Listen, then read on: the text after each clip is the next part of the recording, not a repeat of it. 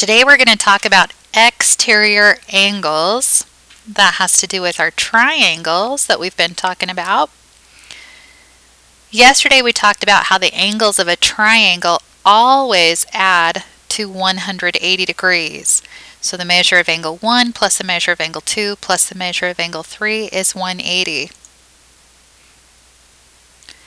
Today we're going to take one of the sides of our triangle and we're going to extend that side. It wouldn't matter which side we extended, but the angle that's created is called an exterior angle.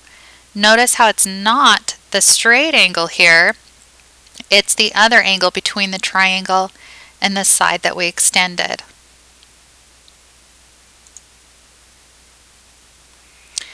Now we have 4 angles on our triangle.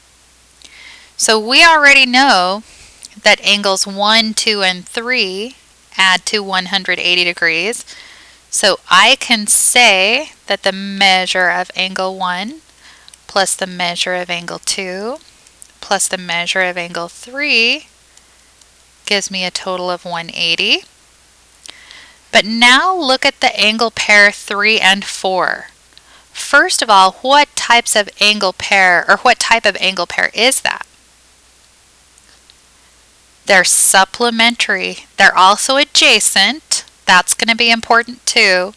But the main thing I wanted to say here is that they're supplementary, which means that the measure of angle 3 added to the measure of angle 4 will also give me a total of 180 degrees.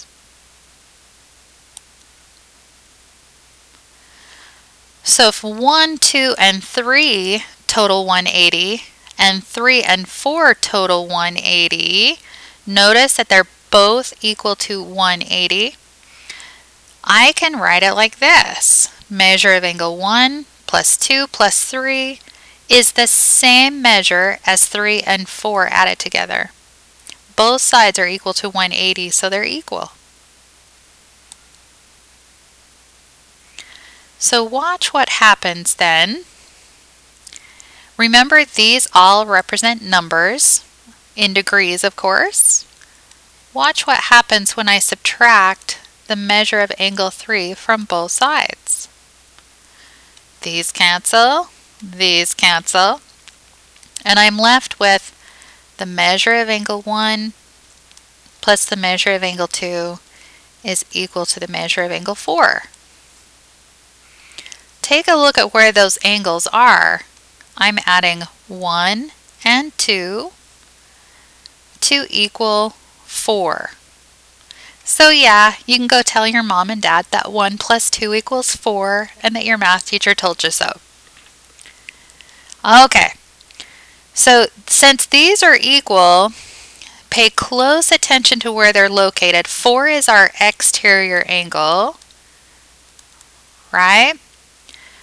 3 is its adjacent angle, and 2 and 3, we're going to call that our non-adjacent angle. Oh, I totally just misspelled that. Adjacent angles. 1 and 2 are, we're going to call those non-adjacent angles.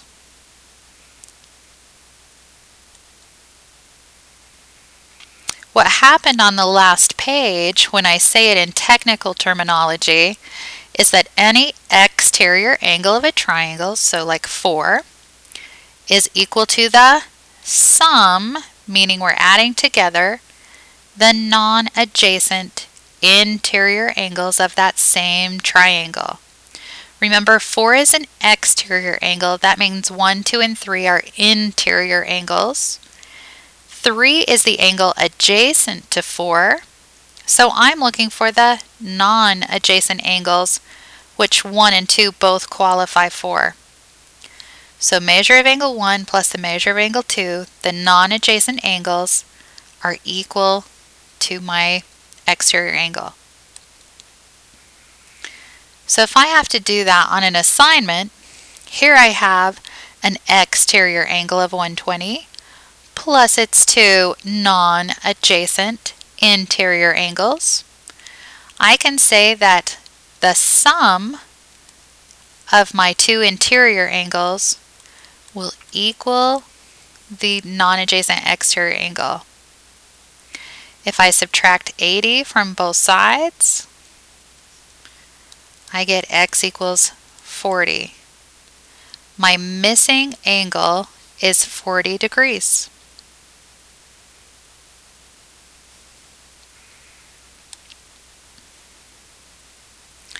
Again, we always want to set things up as an equation anytime we can. So again, 120 is my exterior angle. My non-adjacent interior angles are 4x and 2x. So I'm going to say the sum of my non-adjacent interior angles is equal to my exterior angle. Combining like terms gives me 6x equals 120, and when I divide both sides by 6, I get x is 20. Now notice x is not an actual angle measure, it's just telling me how to get my angle measure, so I don't need a degree sign when I just solve for x.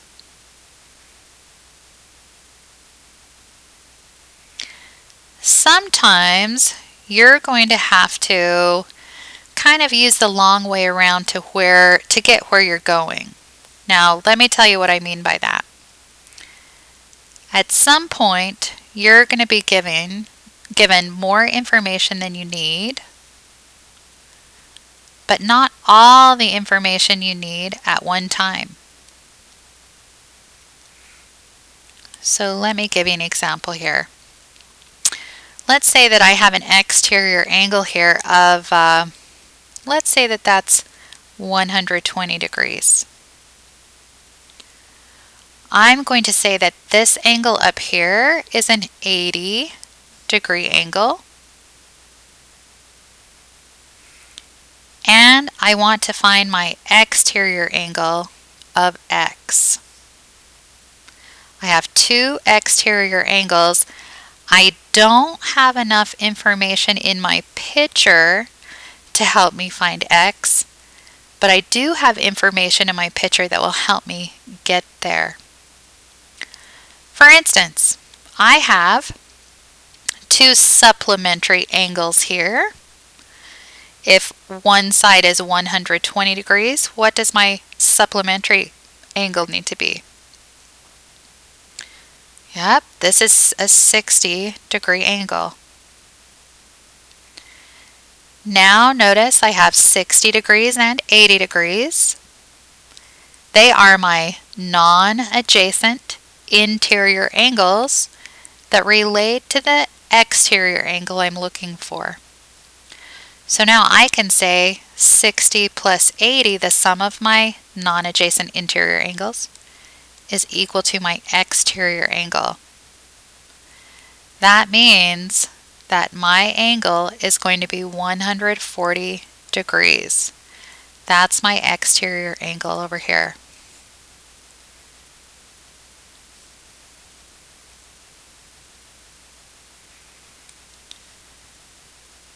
Your assignment for this topic is your exterior angles worksheet. Make sure to write down any questions so you don't forget to ask me the questions in class. Good luck and have fun.